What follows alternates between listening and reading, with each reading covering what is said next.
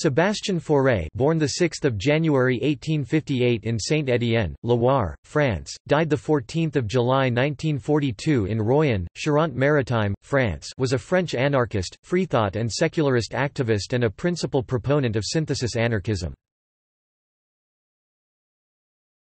Topic: Biography.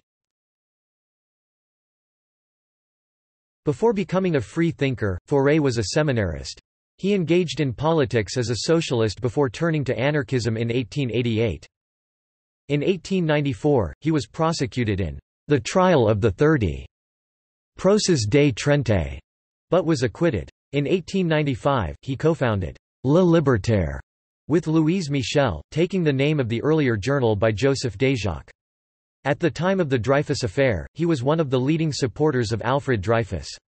In 1904, he created a libertarian school called La Ruche, the Hive, close to Rambouillet.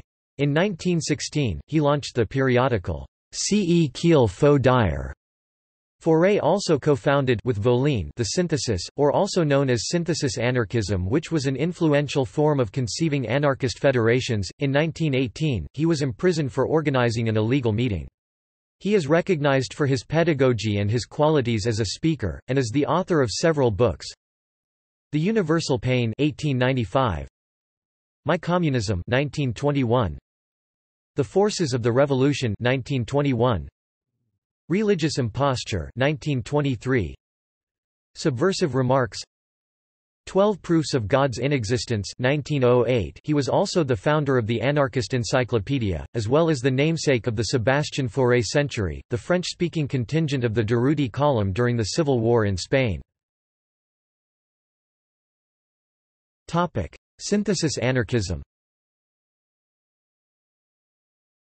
The discussion about the anarchist synthesis arises in the context of the discussion on the organizational platform of the Libertarian Communists, written by the Dielo-Truda group of Russian exiles in 1926, two texts made as responses to the platform, each proposing a different organizational model, became the basis for what is known as the Organization of Synthesis, or simply, synthesism.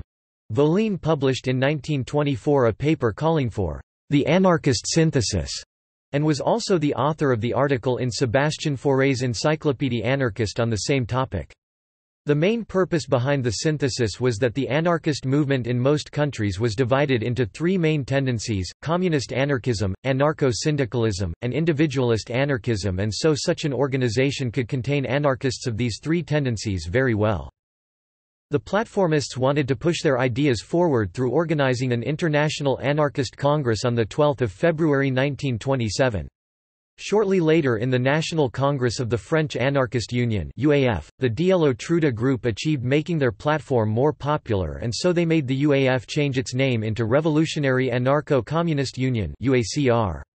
Sébastien Faure led a faction within the UACR that decided to separate themselves from this organization and form outside it the Association of Federalist Anarchists (AFA), thinking that traditional anarchist ideas were being threatened by the Dielo-Truda platform. Shortly later in his text, Anarchist Synthesis, he exposes the view that these currents were not contradictory but complementary, each having a role within anarchism. Anarcho-syndicalism as the strength of the mass organizations and the best way for the practice of anarchism. Libertarian communism as a proposed future society based on the distribution of the fruits of labor according to the needs of each one. Anarcho-individualism as a negation of oppression and affirming the individual right to development of the individual, seeking to please them in every way. Sébastien Faure had strong contacts in Spain, and so his proposal had more impact with Spanish anarchists than the Dielo-Truda platform, even though individualist anarchist influence in Spain was less strong than it was in France. The main goal there was reconciling anarcho-communism with anarcho-syndicalism. Views. Faure's view of pedagogy was that every single aspect of a human being had to be developed. Faure identified three aspects: physical, mental and moral. He thought that a man or a woman needed to be able to accomplish physical, manual tasks as well as to have a minimum of culture and think and be able to develop ideas. All this in a respectful, mutual, equal and free environment. La Ruche. Created in 1904, the source of capital for La Ruche, the Hive, at the beginning was the product of Faure's seminars. It became self-sufficient in 3 years' time. Its founding principles were similar to Proudhon's permanent education and Paul Robins' good birth, good education and good social organization. The three main spheres of pedagogy were fulfilled through classes, work in the field and all the different activities necessary to ensure the self-sufficiency of the Hive.